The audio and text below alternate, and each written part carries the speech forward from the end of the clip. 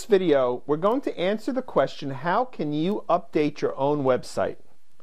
Back when I began building websites all the way back in the mid-90s, the only way to update a website was by using a process called File Transfer Protocol, commonly referred to as FTP.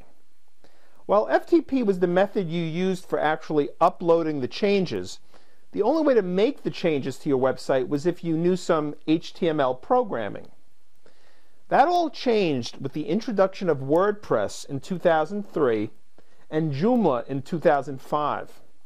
Both Joomla and WordPress are considered content management systems, or CMS, that allow users to add and modify their own content from a centralized control panel or dashboard.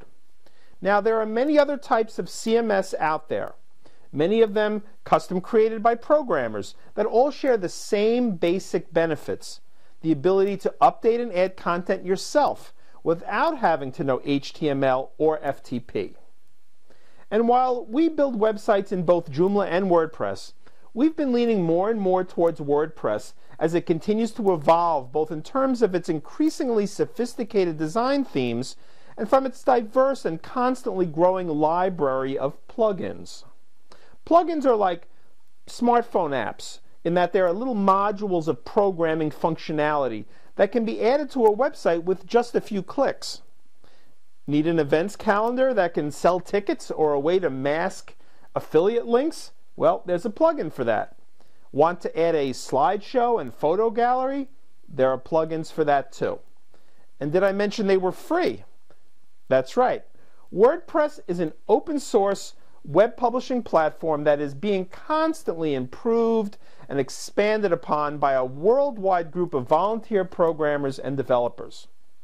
But rather than give you a history lesson about WordPress, let's just focus on the benefits and what they mean to your business.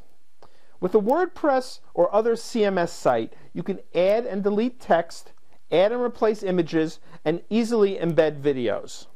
But one of the things we really love about WordPress is the way the underlying code and architecture makes your website easily indexed by the search engines.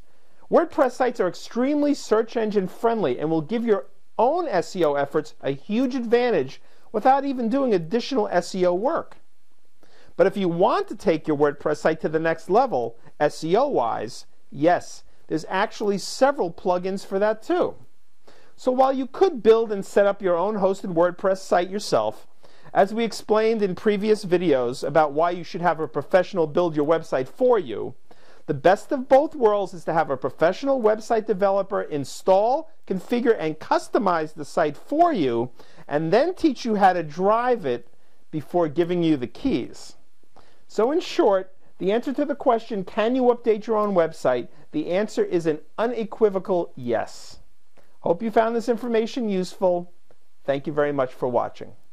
If you enjoyed this information and would like to receive 20 free videos of the top questions that people ask about search engine optimization, and also get a free copy of What You Must Know About SEO in Plain English, please visit the website on your screen.